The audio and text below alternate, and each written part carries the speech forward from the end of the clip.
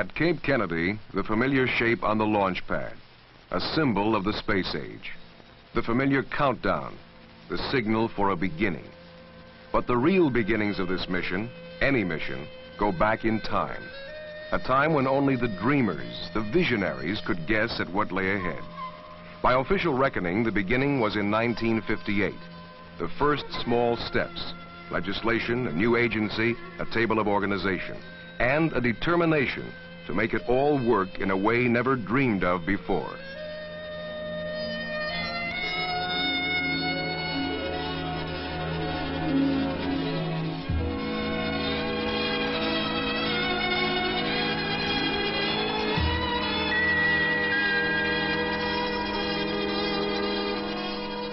The program did work. It is working. In less than 2 decades, an orbiting laboratory circled the Earth, its crew conducting scientific research and performing experiments, testing the limits of human endurance for long periods in space, duplicating scenes science fiction writers described years earlier. In less than 2 decades, the space program has reached a level of precision, of almost flawless routine performance. But such routines rarely generate the excitement, the glamour of previous years. Previous years when a small single satellite could command giant double headlines, holding out the promise of dazzling achievements. The early dreamers and visionaries started the momentum. 2 brothers from Dayton soaring above a lonely beach in powered flight. A professor from Massachusetts firing off a rocket. They started the excitement, and it was a long time subsiding.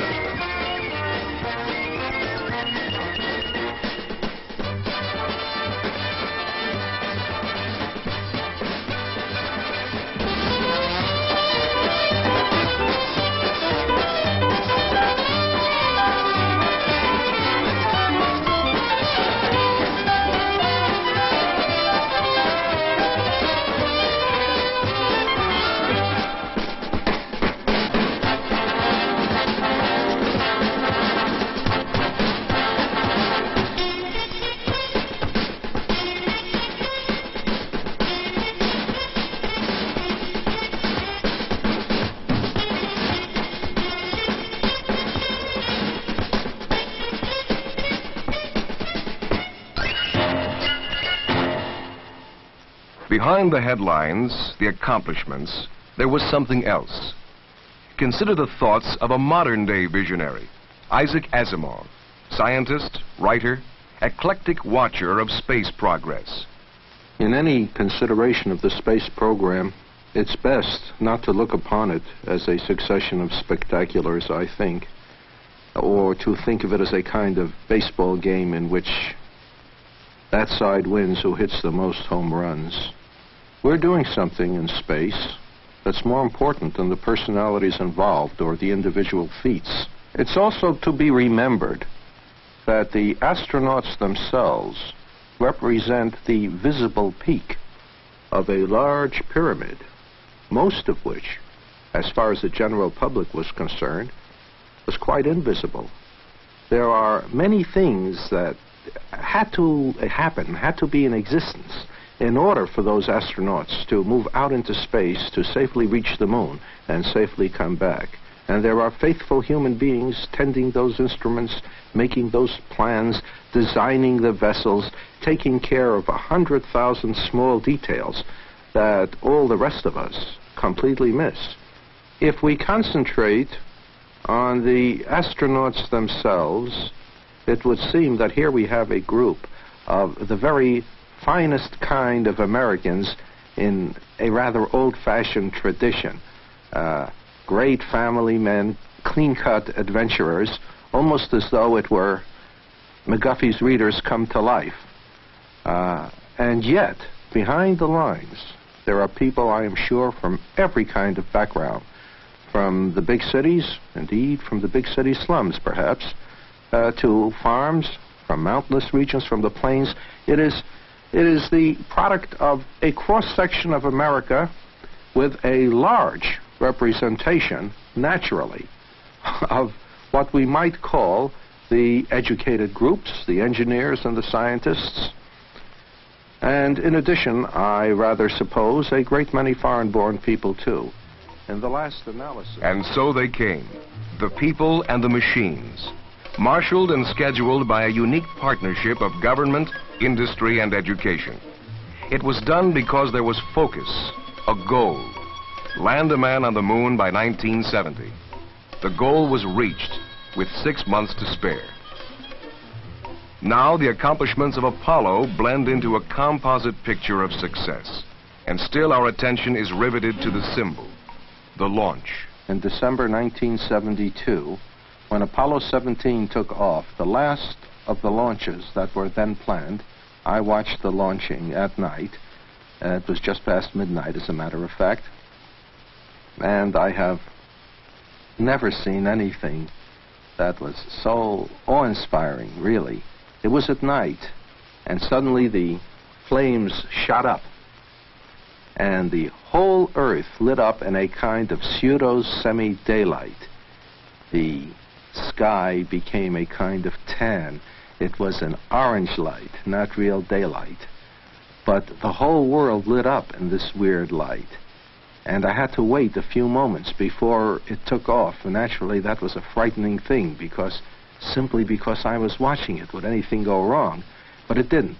It took off and began to climb higher and higher and higher, and the light continued all over. We could see in every direction until finally it diminished and diminished and diminished, and the night gradually came back, and the stars gradually returned to the sky, and the sea gradually grew black. Nothing sudden, little by little, until finally Apollo 17 was just a bright star in the sky, moving, moving, growing dimmer, dimmer, dimmer, until one couldn't be sure which star it was, and all the rest was black.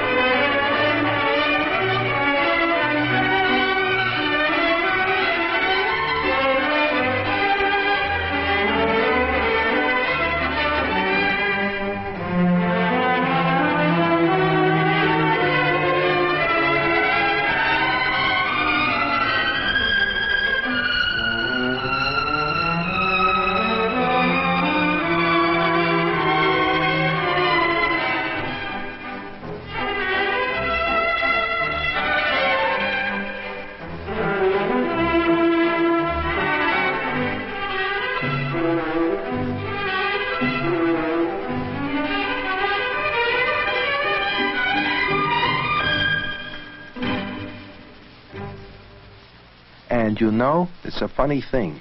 No science fiction writer, as far as I knew, ever dreamed that the first step on the moon would be visible on television back on Earth. We always had the notion that they would reach the moon and that man would know about it only when they came back and told them about it. So, you know, there are limits to our ability to predict. And in general, where we're not being completely fantastic, we are hopelessly conservative. With all the success and acclamation, there still are doubts and questions. You will frequently hear people ask, but what do we get out of it all? What's the good of going to the moon? So what if they get some rocks back from the moon? And again, this is a case of trying to judge the whole by the little tip of the iceberg. There are a great many things going on behind that which is most clearly visible. There are all kinds of technological advances in computer technology, in communications, in engineering of all kinds, all of which can then be applied in other directions as well. There is nothing that will bear the label made through space technology in some of the less tangible advances. The fact that we can learn how to predict weather better is largely due to our weather satellites. But people forget that. They can watch Olympics in Japan without constantly thinking, this is made possible to me by a communication satellite. In fact, what is, in a sense, most wonderful, at the same time most frustrating, is that no one can tell what the most important aspect of an increase of knowledge may be for decades, perhaps centuries.